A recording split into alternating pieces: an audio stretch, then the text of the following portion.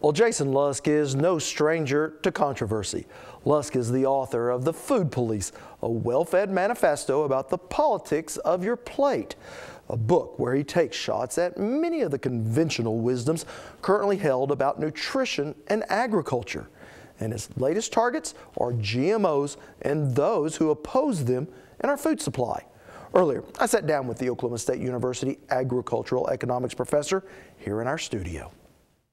So what has changed in the past decade that you think now it's time we readdress this issue? Well, I think there are several things. One is there's a lot of really interesting and exciting research going on, both by food and agribusiness companies, but also by nonprofit groups and by universities all across the U.S.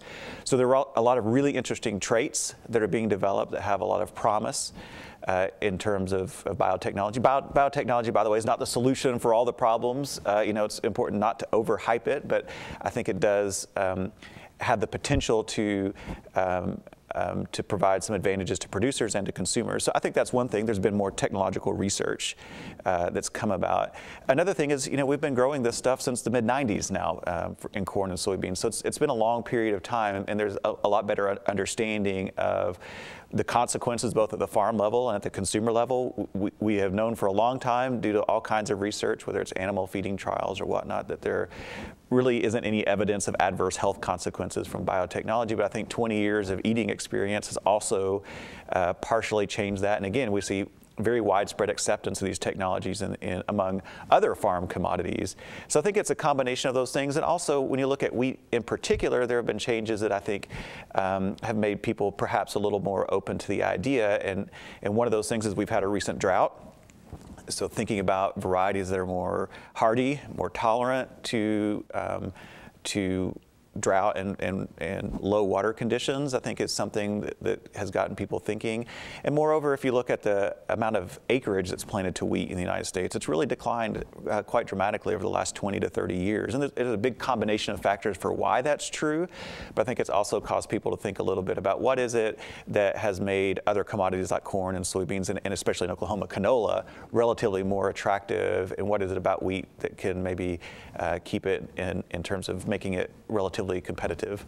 And in many ways, so goes the U.S., so goes the world. And while you talk about the hardiness traits and the drought tolerance, here we're really talking about profitability when we talk about those things. But when you go into other parts of the world, we're talking about food security, about them even having a crop to feed themselves.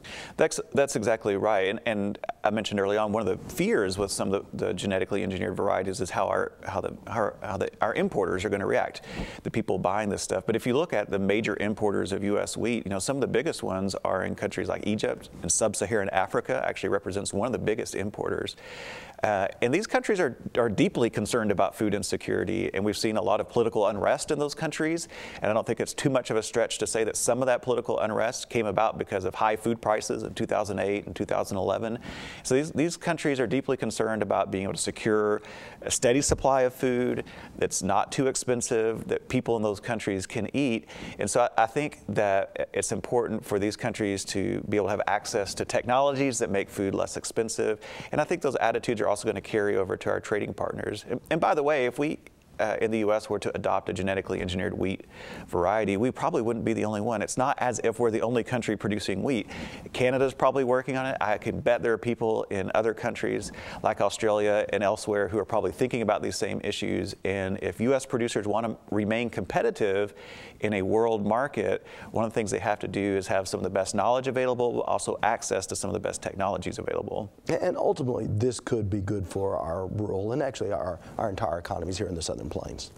I think that's the idea. Again, if you look at corn and soybeans, the fact that 90% of acres are planted in biotech variety, behind every one of those acres, there is a farmer making a decision.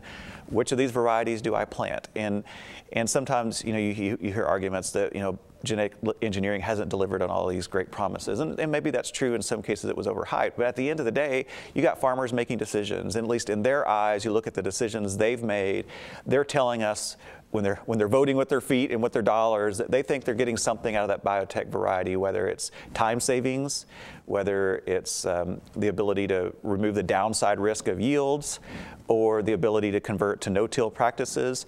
I think that when you look at the choices farmers have actually made, we can see that they perceive that there are a lot of advantages. Well, certainly an interesting opinion piece in the New York Times, and one that I think has started some debate. Thank you so much. Thank you. Appreciate it.